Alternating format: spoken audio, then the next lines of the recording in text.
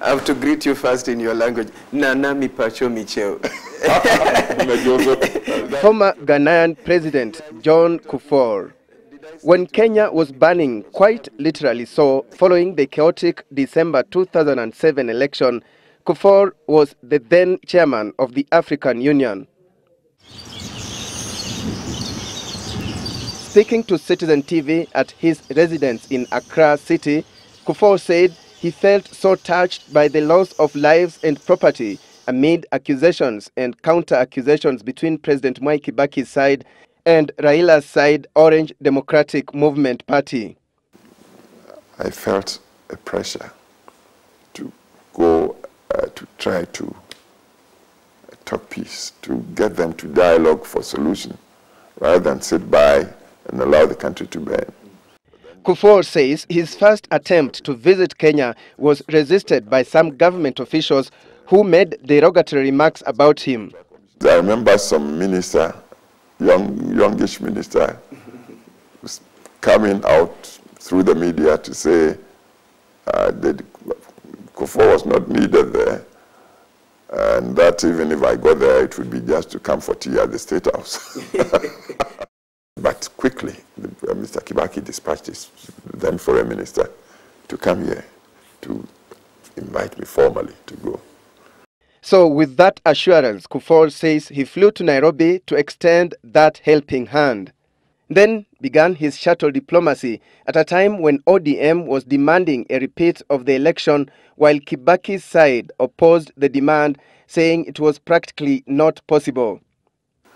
So for the next 2 days or 3 days, around the clock, I would say, I moved between the State House and the Intercontinental Hotel.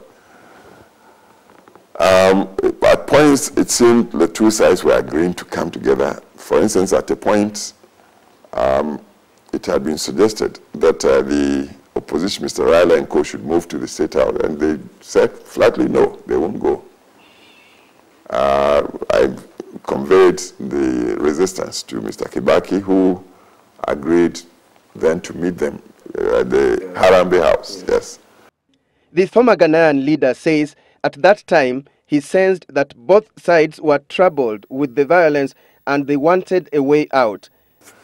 Then it hit me that I should propose to the two sides to agree to talk on a neutral ground, using dialogue and bringing up whatever their disagreements were, the issues on which they disagreed. And then my compatriot Kofi Annan's name hit me. He had retired from UN in Switzerland.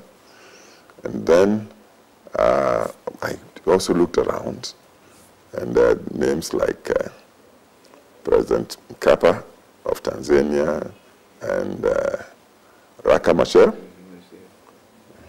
3. He then moved first to convince both sides to accept the team.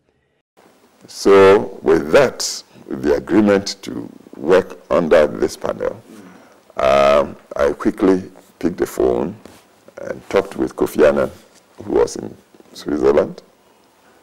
He wasn't well then, but I entreated him that the situation was too crucial that he had to accept to get everybody assured that there would be dialogue on more or less level footing, during which they could discuss constitutional issues, electoral issues, land holding issues, all the troubles that were the real causes for the explosion of violence. And Kofi Annan's team was a big boost to the search for peace in Kenya, a process that eventually led to the end of hostilities and sharing of power between President Mwai Kibaki and Odinga in the Grand Coalition government. Tanzania's President Jakaya Kikwete at that time had taken over the AU chairmanship from Kufuor. Kikwete also played an active role in Kenya's peace talks. Alex Chamwada, Citizen Live at 9.